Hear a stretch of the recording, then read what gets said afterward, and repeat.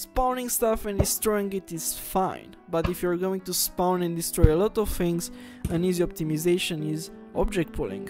You basically make the objects, keep them in a data structure that suits your needs, and mark them as active or inactive. When you want to spawn something, you take an inactive object, activate it, and remove it from the data structure. When you want to destroy one, you mark it as inactive and add it back to your data structure. This applies to enemies and projectiles, and now I'm going to explain how each of them works, starting with the projectiles. There is a timer-like check, which acts like the fire rate of a weapon. The spawn point circles around the player, remaining relative to its position. When the player triggers the firing input, bullets fly toward the cursor at a slightly random angle. The bullets are wired up to a collision system that uses sweep and prune as an optimization. I'd like to keep the video short, so if you are curious, there are links in the description that will explain that particular algorithm. Onwards with the bullets. There are 3 ways to make a bullet explode.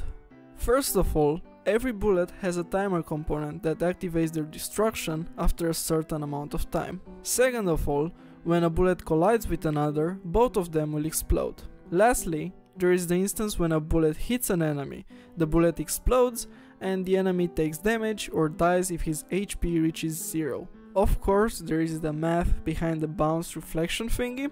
In the short version, you take the direction and the normal surface vector, make a projection onto the normal and double it. Finally, subtract that from the original direction.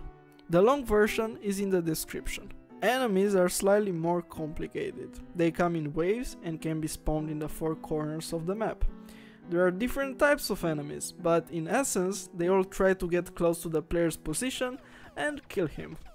Yeah, I mean, that's it. That's spawning, yo!